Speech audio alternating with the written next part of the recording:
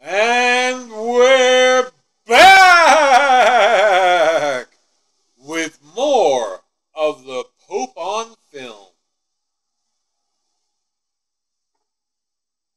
Bunny, Yes. are you ready for America's favorite podcast segment, Bunny Versus, starring the incomparable, the illustrious, the illegitimate Bunny Williams? Are you ready? Are you pumped? Are you amped? Are you jazzed? Are you psyched? Are you primed? Are you revved up? Are you ready? Are you set? Are you ready to go? Are you prepared? Are you pumped up? Are you ready, Bunny? Yeah, I could say so. All right. Well, then, without any further ado, it's time once again for Bunny Versus. And now here is your host, Bunny Williams. Take it away, Bunny. Cuomo resigned. Oh, yeah. I still want to about know that. why he's not in handcuffs. Because white people can get away with so much. So much. It is astounding. We And go then through, he's got he his- should resign, he should resign, and the whole time I'm like, no, he should be arrested.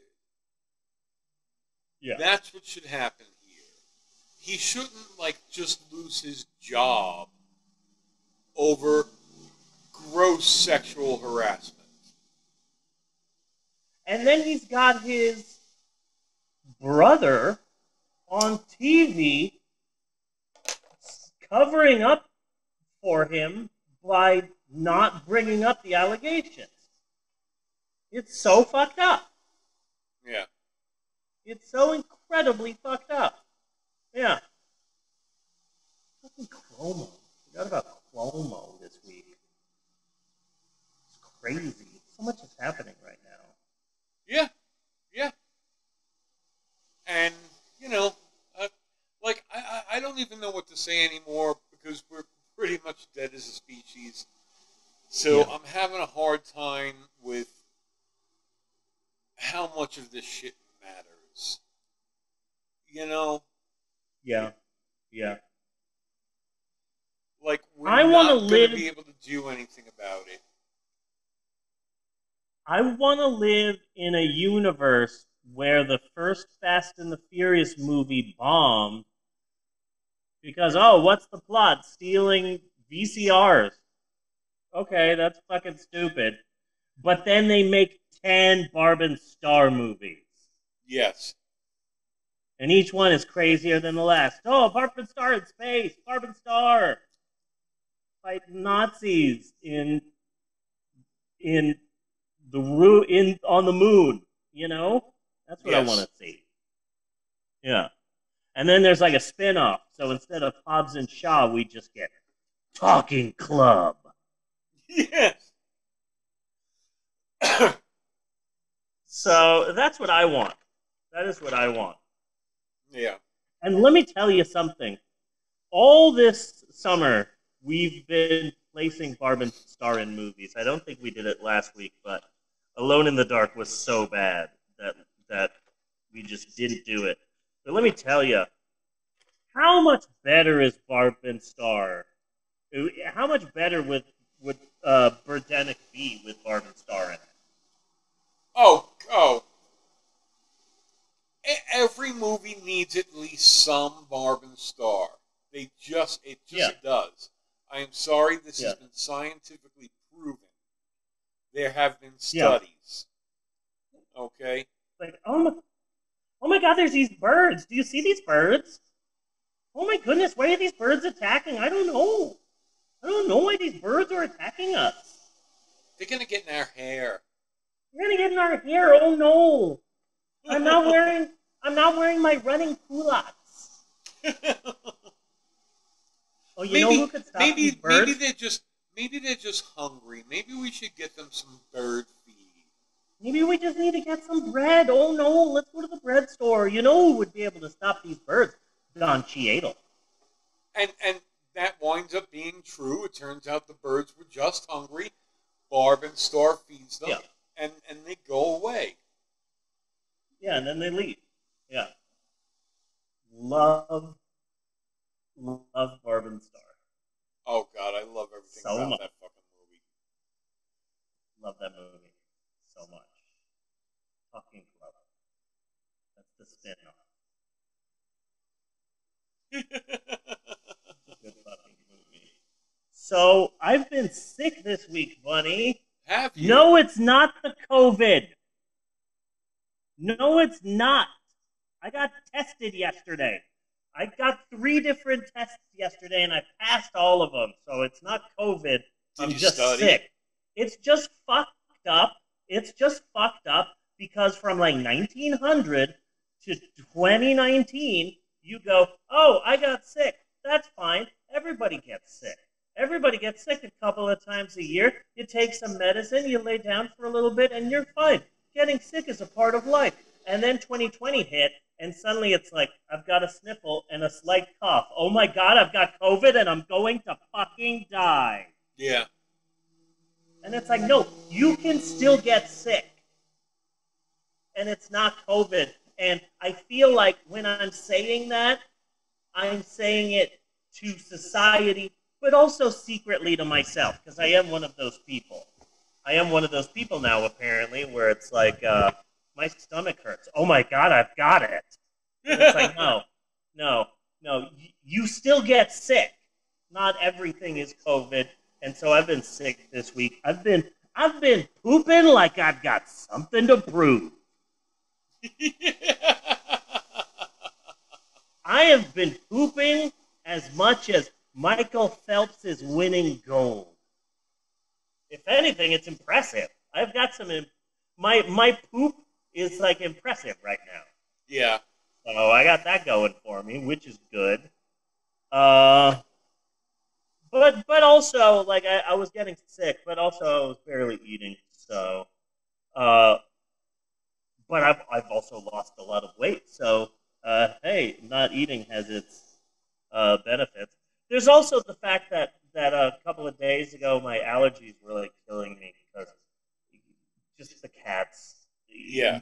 The kittens that we have in the house are still not young enough to go outside, so we have kittens in the house, and we had a small yappy dog, Sketchy, but Sketchy's gone with Emerald, so we still have Auntie and Uncle's dog, Bernard, in the house, and it's much bigger, and it sheds, and it stinks, and it just wants to be pet. And so my allergies have been through the roof. And so my wife said, why don't you take an allergy pill? And I said, I don't think I should take an allergy pill because as you and I both know, for whatever reason, my body chemistry makes it so that every single solitary allergy pill I take is basically 3 roofies. So maybe I shouldn't take an allergy pill. And my wife said, but it's really bad right now and you're suffering and maybe it's just worth it. So I took an allergy pill. And I swear to God, I was groggy and fucked up for like 2 days after that. It's okay as long as you don't get fresh with yourself. You know. Right? So, and then there's also the fact that my wife and I are actually drinking like adults now. Yeah. You know, for the longest time, like, oh, I'll have 2 or 3 Coors Lights, or I'll have a Corona. But now suddenly my wife is making, we've got scotch in the house and whiskeys and different types of whiskeys. And we'll look up recipes and we'll make them. And we just bought a bunch of alcohol to make mudslides. And my wife sometimes now Twitch streams video games. And they get a little bit of views. But you know what gets a lot of views? Her and I drunk off our ass and me in a dress drinking at 1 a.m. Apparently that's what people want to see. So it's like my body is like, oh my God, we're Jack Donaghy from 30 Rock drinking. What happened to the Miller High Life? Yeah. So my body's getting used to that. So if I see you or Tasha pop up, if I get a notification, I might not necessarily actually be watching, but I will put a body in the room. Good, good. I appreciate that, because that helps. Natasha gets upset when, she bought this expensive camera that I'm using right now and an actual good microphone that won't whiff off out of the window while I'm driving. And so she spent money, and she's trying, and she's reading books, and she's watching videos trying to learn how to be a successful Twitch streamer. And I was like, you're reading these books and you're watching these videos to learn how to be a Twitch streamer. Let me tell you how. Lose the shirt, wear a spaghetti strap. Yeah. You're a white woman with huge boobs. It's really simple. Yes. I'm sorry to have to say that. I'm just being a realist. This is the way you become a successful Twitch streamer, but hey, what do I know? But she tries really hard, and she said to me, like, hey, do you want to drink tonight? We can stream. And I'm like, I'm not feeling it. I'm sorry. And she says, it's okay. It's just that I don't think that I alone am charismatic enough to be successful. But when you and I get together, we're wonderful and people want to see that. And that really, like, I felt that in my heart, Yeah. Like, that is, thank you. That is very sweet of you to say. So my wife's trying really hard, and I've been sick, and it's not COVID. And also, this is weird to say, but I'm freaking out, and that's exciting. Yes, you are. I'm out. And I went out on, I came out on Twitter, and that wasn't a big deal because it's Twitter, It's Twitter. And some people were like, hey, you look great, and I support you, and that's fine. But not a lot of people cared because it's Twitter. So that was nice. It's like yelling, I'm gay and I'm proud in a busy New York City street. Like, that's me coming out on Twitter. Like, okay, nobody cares. But still, I get the pride and joy and happiness of saying, I just came out. Sure, nobody cared, but I did it.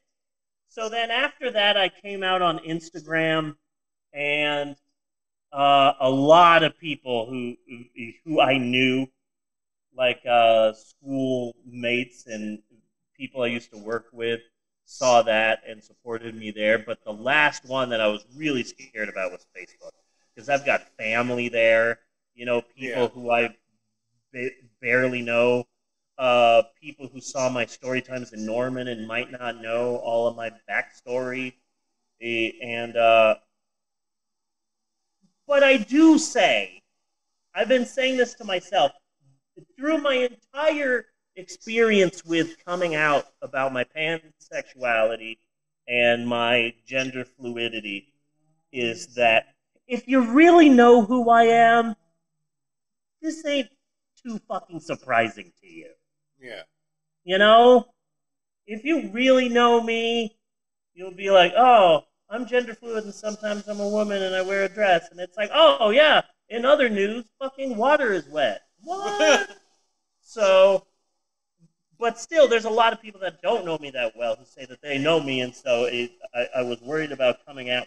And so I finally came out on Facebook. I got the Instagram story, and I just, do you want to post this to Facebook? And it's like, oh, that's frightening of an idea to think about. And I was like, honey, it wants me to share this to Facebook. Should I? I'm a bit worried about that. And she's like, it's up to you. And I'm like, yeah, let me just think about it. Let's drink like crazy. So we drank, and we drank, and we drank, and it's like 3 a.m., and she's like, hey, honey, I'm a little bit wasted. You're a little bit wasted. Do you want to do, it? Yeah. And I went, yeah, I mean, it's been a while, but fucking hell yeah. But first, let me do something. And I just posted it to Facebook, and I'm like, this is the exact way that I would come out on Facebook. Drunk at 3 a.m, right before my wife and I are going to snuggle. Yeah. So I did that, and now I'm out, and that's been exciting. One of my friends on Facebook. We used to work together, and he had a kid right around the same time that we had Bella, and so he is a super far right winger, and he's the one person, and I think a lot of people have this. He's the one person where he's super far away from your political beliefs, so much so that like he's kind of, sort of, almost crazy, so much so that maybe I should unfriend this person, but also he's kind of a family friend, so I've got to keep this person as a friend on the social media. You know, I think a lot of people have that. Yeah. I think. But he posted about me in a dress, and I was like, shit. Fuck. This is it. Finally, the blowback that I have been fearing. This super far right-winger who hates libtards is going to, like, tear me a new one. And he wrote, I have found that during this time of social and political chaos, when all of us are dealing with this pandemic, a lot of people have spent a lot of time by themselves and have found time to reflect on who they are and who they want to be. I've seen a lot of people in my life go through some pretty drastic changes due to this pandemic, and you are obviously one of them. And let me just say that I commend you for being brave and living your truth. And I was like, oh, fucking shit! Yeah. Oh my god! I thought you were going to start saying, like, you look nice in a dress, you queer, drop 2024! Ah. But no, he was really nice and respectful, and I'm like, fuck it, okay. Yeah. Yay, I consider that a personal win. So now I'm just out about the fact that, hey, sometimes I wear a dress. Fucking not a big deal. It's 2021. We're in the future. Women can wear pants. That was a huge plot point of the freaking Jungle Cruise movie, that women used to not be able to wear pants, so it shouldn't be a big deal. Then I want to dress up and look fucking pretty. So, I'm going for an Ed Wood thing, where it's like, I'm a man, and I've got a drink in my hand, a tumbler of scotch, and I'm drinking, and I can drink you under the table and kick your ass. And also, I'll be a beautiful woman doing it. Yeah. Is what I'm going for. But let me tell you something. I had no idea how expensive big boobs are. So I went for smaller ones, and I had a couple people that said you should go bigger, and it's like, you know how much fake boobs my wife's boob size cost? It'd be like $250 to get my wife's boobs. Yeah, these here were like 40, and these are like nothing. These are like a small handful. I wanted to get my wife's, and I'm like, oh man, I'm gonna get like Natasha's size boobs. How much are these? Shit. Okay. Well, I had no idea how much fake boobs cost. So it's a whole new world. It's a different world now.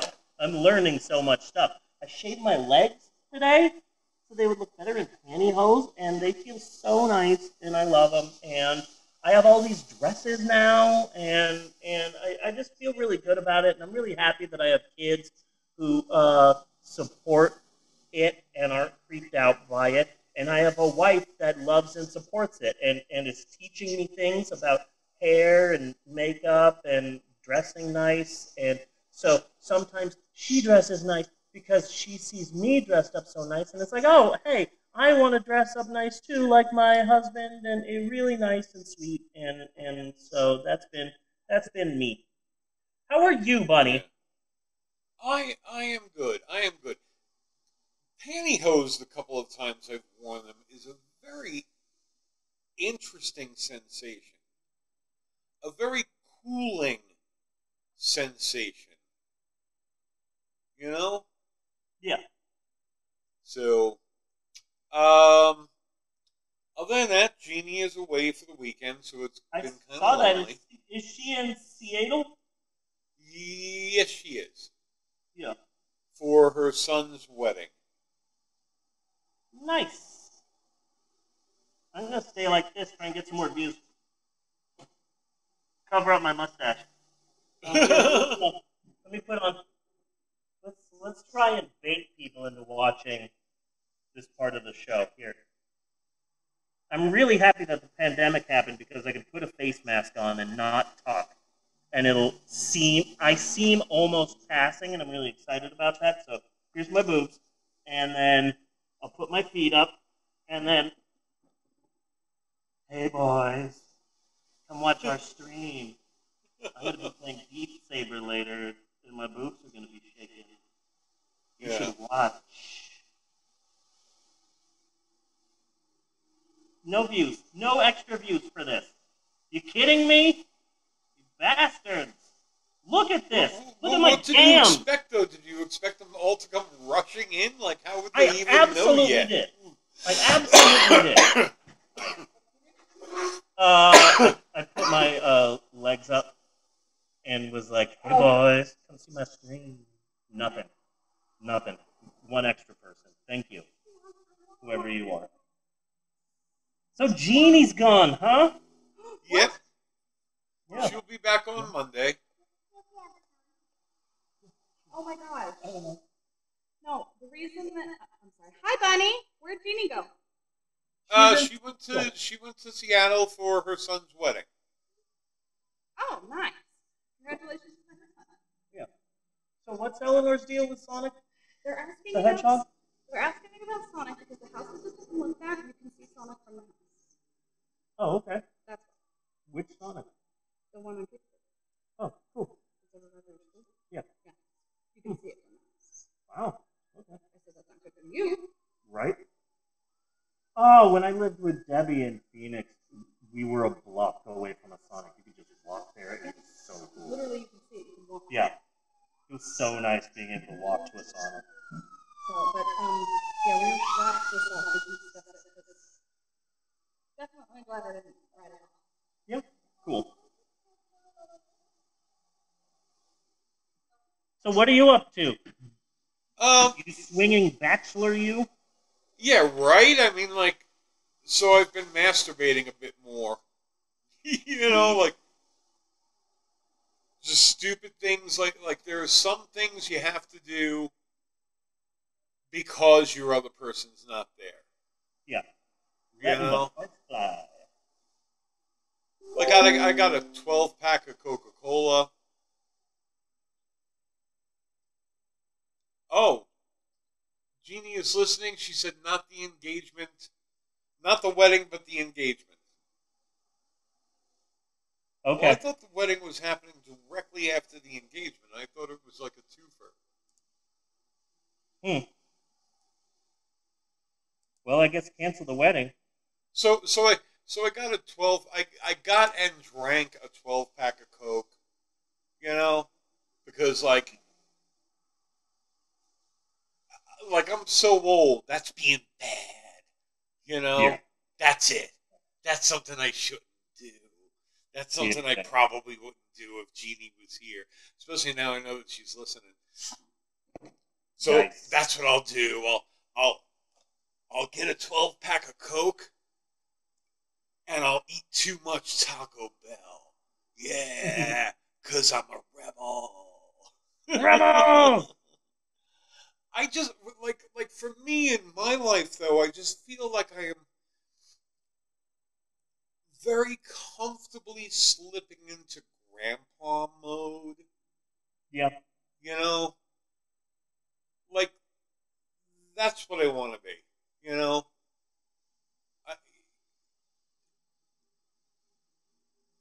Grandpa's just looking forward to his retirement, whatever the fuck that might be. Yeah. You know? I understand that. Odds are that will be heat stroke, but... One of the reasons why I came out is because the pandemic has taught me that comfort is the most important thing in my life, and I never want to fucking wear jeans for the rest of my life. Yeah. That before the pandemic, I would go out, and I was like, okay, let me wear jeans. They're uncomfortable, and I fucking hate them, but I'm going out. Let me wear jeans. And then the pandemic happened, and the lockdown happened, and I'm wearing nothing but, like, sweats and pajama bottoms every day for a year, and then suddenly things are going back to normal, and I look at the jeans, and I'm like, no, I don't want to wear jeans. I hate jeans. Fuck it. I've gotten to an age where the most important thing to me right now is just my comfort, and I don't care about what anybody else thinks, and it's like, fuck it, I'm going to be in a dress. I don't give a fuck. You know? Yeah. So it's like I understand that, like, I've finally reached the age where it's like I don't really care what other people think. Yeah. Yeah. I'm happy about that. Oh, yeah. I definitely do not care what other people think. I more view myself as a consciousness in a meat vehicle. And I'm okay with the meat vehicle it's in. I'm not thrilled with it. It's very much like the car I drive. You know? Yeah. Yeah. If you take a look at my car, nothing fancy. It's had a cracked windshield for like over a fucking year now. You know? And that's fine, because it gets me to where I'm going. And I spend more of my life in my head, you know, where, like in most conversations, it's like, what have I basically been thinking that week, you know? So that's it. It's like I got stuck in a particular body, and I'm okay with that. You know? Doing anything about it would be like an effort I don't want to take. You know what I mean? Yeah. But if you want to put chrome wheels on your ride and a nice hood scoop, go for it. Yeah. You know? I'm gonna just shake my fake. I'm just gonna shake my fake boobs until we get more followers. There you go. You want to see my necklace? First off, here is my wedding ring because it doesn't fit anymore because I got it when I was in my freaking 20s. So this is my wedding ring. And then I've got this ball on my necklace too. And you open it up and there's two things inside. Okay, number one is a plumbus from Rick and Morty. So I've got a plumbus here. And then number two is a small figure of Spider-Ham. And it's both of those are in a ball that I wear around my neck. So that's my jewelry. I love it. Yes. Yes. So, been watching a lot of Batman 66. And it's just brought back a lot of really good memories. Yeah. Every episode is basically the same episode. One night, you just swap out the bad guy. Yeah. One night, Bella and I stayed up late, and Bella started watching these compilations of different Jokers throughout history. And they kept having to pause them while I explained to them, like, Dad, what the hell is Batman Beyond? Who's Tim Drake? And I'm like, okay, that's a whole thing. Okay, let me explain that. And then it's like, wait, who's Jason Todd? And what's the Red Hood? He doesn't even have a hood. He's got a mask. And I'm like, okay, that's also a whole thing. Let me explain Death in the Family to you. So it was this whole thing. And they started watching these different Jokers throughout history, and I'm just like, I'm sorry, but my Joker has a fake flower that shoots acid and is hanging out in the abandoned amusement park. Yeah. My Joker is not gritty. My Joker is not like an intense, violent serial killer. No, my Joker tells you a joke and then hits you with one of those fist guns. You know, that's my Joker. My Joker has a bunch of puns and laughs a bunch and isn't some sort of twisted, demented fucking Charles Manson motherfucker. And my Joker definitely does not have tattoos on his face. And I was trying to figure out who my Joker is, and then it just hit me. God damn it. My Joker has a mustache, but this is a shitty show, and he refuses to shave his mustache for this shitty TV show. Yes. So just cover my mustache with face paint. Mm-hmm. That is my Joker. Yeah. My Joker's a freaking Mexican. That's my Joker. Cesar Romero, motherfuckers. See, I don't know. See, I just think that Batman and comic books in general are just really open to different interpretations, and I like to see different interpretations. And I like Batman and Robin because it's a throwback to Batman '66. Beyond the doubt. In the DC cinematic universe is hit and miss, and most of it's pretty shit. But the animated movies are all fucking amazing. Yeah. And they're all in the same universe, and so each movie is a continuation of the other movie. And now in those movies, they just did The Long Halloween as a 2-part film, and Jensen Ackles from Supernatural is now the voice of Batman. Really? Yeah. And it's like, good for him. Yeah, he's been doing pretty good, and he's on The Boys, isn't he? Yeah.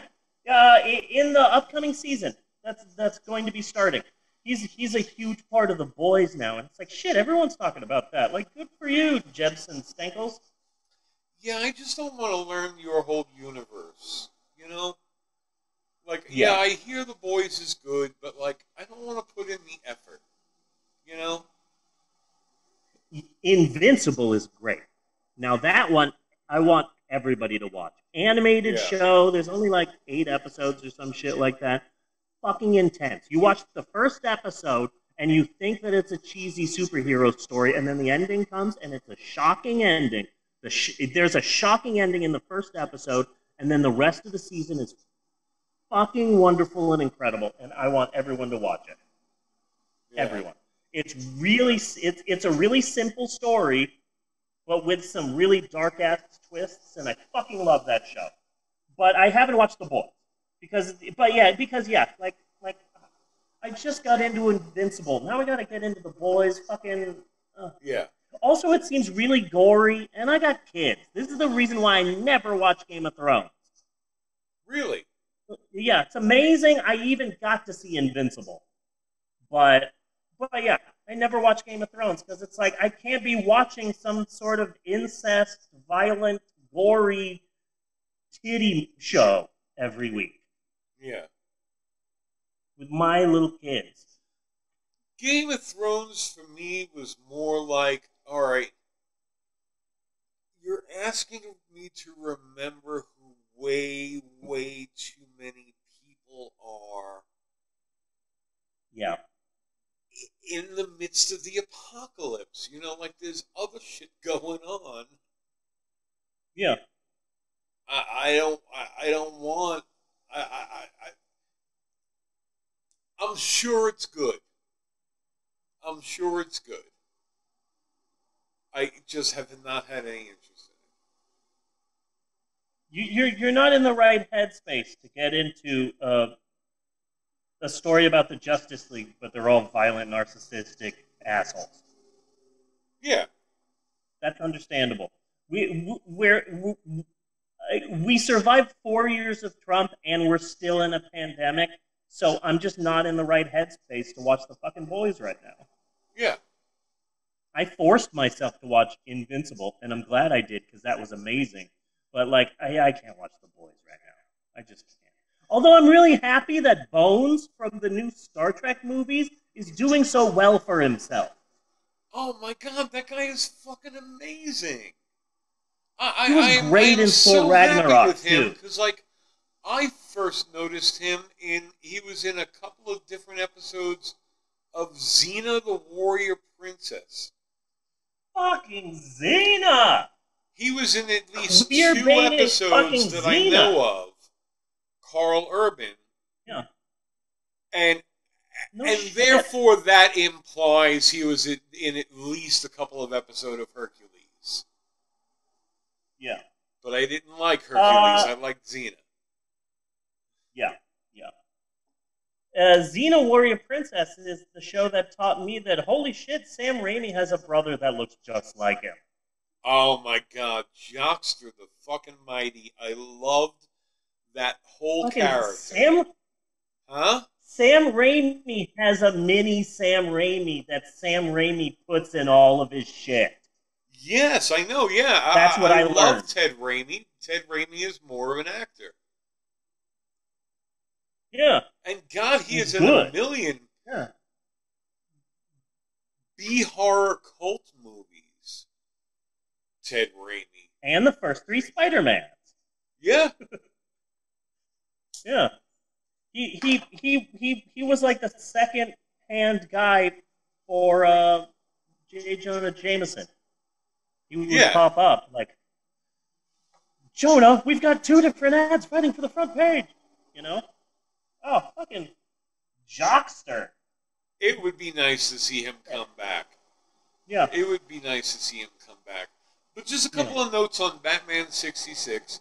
It's basically the same goddamn episode every fucking time. You're just switching out the bad guy. You're switching out it like it's the Mad Libs of TV shows. You know? Yeah. And like, what exactly does fucking Commissioner Gordon do? No He's idea. like, oh my God, there's a crime in Gotham. Let me call Batman. No, like maybe you investigate. You know, maybe you send a couple of units around. Yeah. Maybe an APB. I don't know. You do some cop shit. And then when you were foiled by the bad guy, then you call Batman. Yeah, at least try and do your fucking job. Yeah. Yeah. Like, is it anything other than a parking ticket? Yeah. Like, fucking, just because you have Batman doesn't mean you get to not be fucking police officers. And I accept that in this Batman 66 universe that he is the world's greatest detective. Especially when you've got a commissioner who doesn't really want to do anything about crime himself. So yeah, comparatively, he is the world's greatest detective. But like, how good of a detective do you have to need when the bad guys are giving you very, very elaborate clues as to who they are, what they're going to do, where and when they're going to do it? Batman is the Benoit Blanc of detectives. Yeah. Yeah. I just sit down and let the mysteries solve themselves in front of me. But that's kind of it. Those are some of my... But still, it is like entertaining as fuck every goddamn time. Especially since you've got some really big Hollywood names at the time. I mean, they're not really A-listers. But Vincent Price, Shelley Winters, oh my God, who else? I forget. Romero, Liberace, for Christ's Gorshin. sakes. You know, so just watching these people, like, you could tell that they're having a lot of fun. The regulars on the show may not have been having as much fun, but Shelley Winters was loving every fucking second of it, and so was Vincent Price. It was like, let me go be as hammy as I want to be.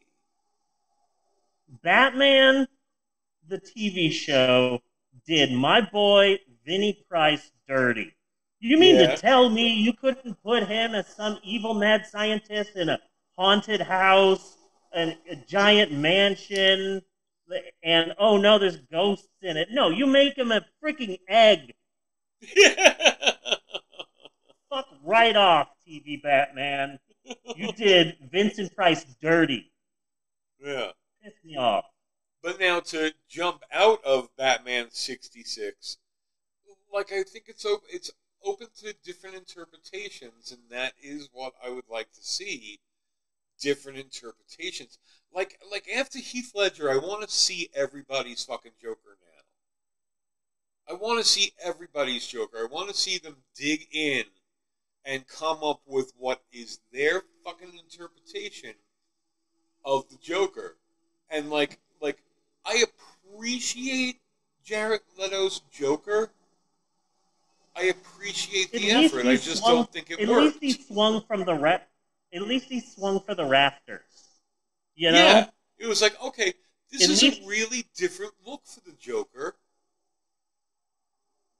Yeah. At least he put in his, 110% and tried his hardest, but it was a crap movie. That's a no from me, dog. Yeah. Yeah.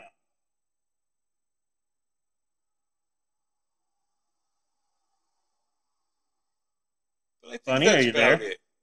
I think that's about it for this week. Okay. So we're gonna revisit Norman Fell. We're not revisiting Norman Fell, but we're going to talk about the situation in which he got his own TV show and why he was sort of destined to fail. Yeah. We'll get there. We'll get to Norman Fell. I just really, really fucking enjoyed that one. It just brought back like a lot of memories that. Especially so many more memories. Especially like pulling up pictures of Norman Fell when I'm doing the artwork for the show, and just seeing him in all these different shots and from all these different movies. I'm like, oh god, yeah. It was just a wave of nostalgia. Like, yeah, I kind of remember seeing him in a lot of shit before Three's Company, but I was young. I don't remember what. Yeah. Well, then the nostalgia meter is going to go batshit insane for you this episode, because, just buckle up, baby. This is going to be a big one. It's going to be a big one. And see, just one final note before getting over there, because now I am curious. But, Three's Company was still in the time where everybody only really had 3 fucking channels. Only 3 channels, yeah. Well, that's not technically true. You had ABC, CBS, and NBC. That's the 3 major channels. Yeah. So, then there were a billion little UHF channels all over the place. I watched a lot of Three's Company without particularly thinking it was all that good. Because it was just all that was on. It was always on. Yeah. Yeah. Yeah. Oh, you're gonna love this one then. You're gonna love this one. This is gonna be huge. What? Oh yeah? Yeah. No, you're gonna love this one. Okay. Really excited. Then let's get on over there in that case. So okay. This has been it for Bunny versus On the Edge of the Apocalypse. Pretty much sure, humanity is over with, and since we can't do anything else, let's just try to surf our way out, But, as always, what I really want you to remember is self-adhesive tape? Yes, please. I love that. And cut on that. And cut on